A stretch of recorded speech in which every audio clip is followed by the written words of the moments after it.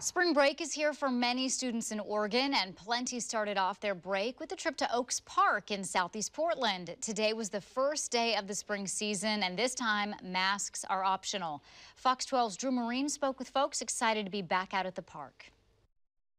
Despite a drizzly Saturday, families trickled into Oaks Amusement Park for their 117th season opener, just in time for Oregon's spring break. The little roller coaster is the only roller coaster I've ever enjoyed, and I really missed going on it. Justin and Lilia Hooper haven't been back since before the pandemic. We only live like 5 minutes away, but COVID kind of kept us away for a while, and now we're super excited to be back. The return to Oaks Park is especially exciting for some because this time around, masks are optional.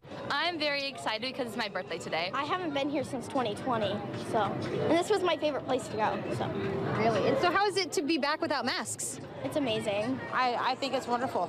Oaks Park is even going the extra mile with COVID-19 precautions and continuing to limit the capacity there. They can fit 16,000 people in the park, but are only allowing 4,500 at a time. We're only going to sell X number of tickets per day to help keep a little more space, a little more room, a little more comfort while people are at the park.